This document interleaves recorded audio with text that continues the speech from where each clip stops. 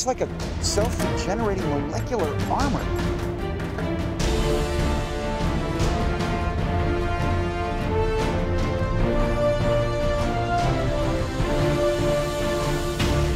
Welcome back, Autobots, Decepticons, and everything in between to another Transformers theory. Today's is going to cover how the Transformers are able to transform into squeaky clean vehicles while being so gosh darn dirty in their robot forms. So without further ado, let's jump right in. Now, when it comes to the live-action Transformers movies, one question that is on everyone's mind is how these war-torn robots are able to transform into such perfectly clean vehicles. This is a question that I've been pondering over for a while now myself, and today I think I have a solid explanation that can finally put this question to rest. Probably the most well-known example of this phenomenon is Bumblebee from Transformers Dark of the Moon. Pay close attention to his front bumper. As you can see, it's perfectly clean in vehicle mode. However, when he transforms, it all of a sudden becomes war-torn with scratches and dirt that wasn't there before. Now, every single Transformers character in these movies suffers from this issue. A few examples that come to mind is Sideswipe's chest in robot mode having these black marks by the wheel wells, while in vehicle mode they are perfectly clean, Skids and Mudflap both having scratches on their front headlights, while in vehicle mode they are gone, and Ironhide having scratches on his front right fender by his headlight, which are not present in vehicle mode. The technical reason for why the robots look dirty in robot mode but not in vehicle mode is because the production team believed that the robots would not look as interesting if they were squeaky clean, thus adding nicks and dings to them in order to make them look more real.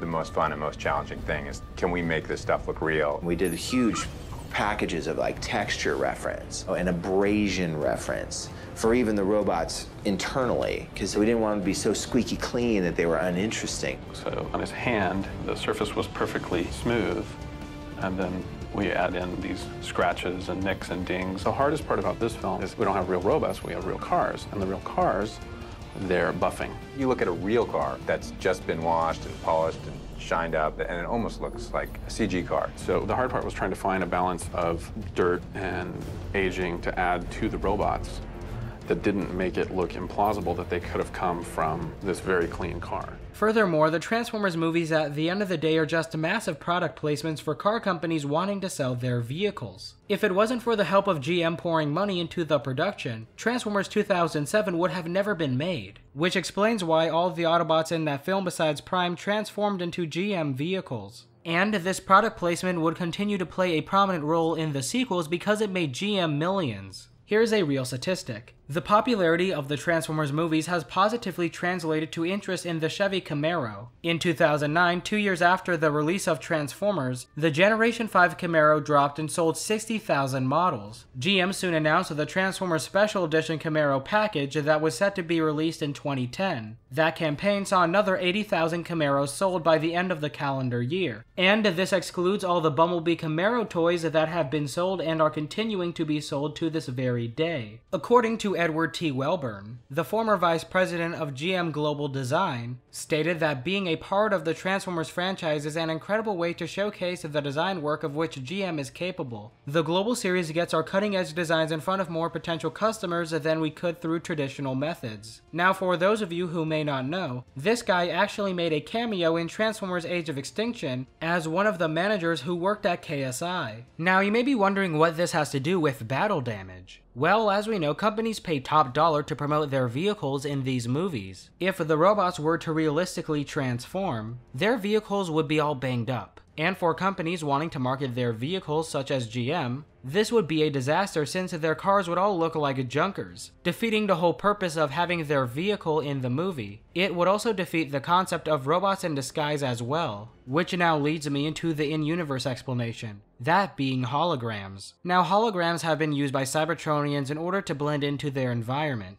since a driverless vehicle would attract a lot of attention. These holograms were primarily used by the Decepticons so they could operate within military branches and law enforcement agencies of the United States without being detected. Furthermore, Cybertronians are able to use holograms to simulate environments. In the 07 film, Optimus was able to show Cybertron appear right in front of Sam and Michaela's eyes, and Jetfire was able to show the Fallen's betrayal to Sam and friends, along with the battle for the Matrix. So with that in mind, we know that Cybertronians have sophisticated hologram technology, which is partly used when they want to blend into their environment. I believe that they use this same technology in order to cover up the damage they have sustained when they transform into their vehicle forms, since a car that is covered bumper to bumper in scratches is going to draw a lot of attention, which is the opposite of their objective. A misconception many people had on why the battle damage went away in vehicle mode was due to the Transformers being able to regenerate damage on their bodies. This theory stems from a line that was said by a soldier examining Scorponok's tail. It's like a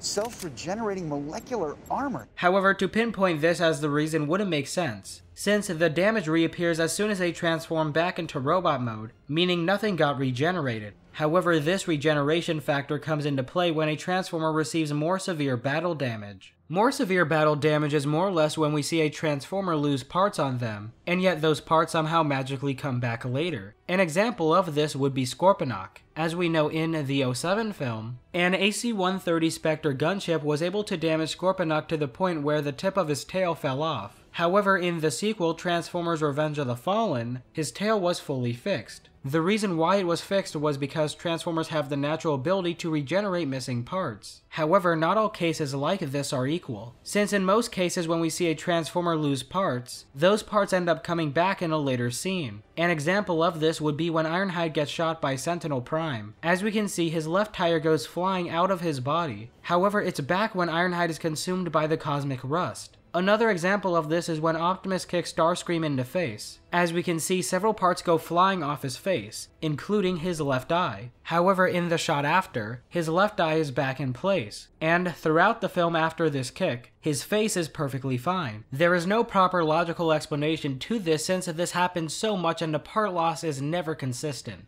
This right here is a real frame from Transformers Dark of the Moon. By all means, Megatron just killed Sentinel Prime, because his torso is literally gone. However, in a later scene, all that damage has been reverted. So, there's really no in-universe explanation for part loss cases like these. However, in cases like Scorponok's tail, that can be explained by a Cybertronian's natural ability to regenerate over time. Another thing I would like to point out is that it doesn't seem like a Transformer's head can regenerate like other parts of the body, since Megatron's head still had the damage he sustained in Egypt, with him requiring scalpel units in order to fix it. Another example of this would be Ironhide's scar. Throughout the trilogy, Ironhide sported a scar on his right eye. How he got it is unknown, but it never ended up going away, which leads me to believe that for some reason, the head and face of a Transformer cannot be naturally regenerated. In addition to this, I do want to stress that Cybertronians are unable to regenerate limbs. However, they are able to take the limbs off of other Cybertronians in order to replace destroyed ones. An example of this would be Squeaks from Transformers The Last Knight.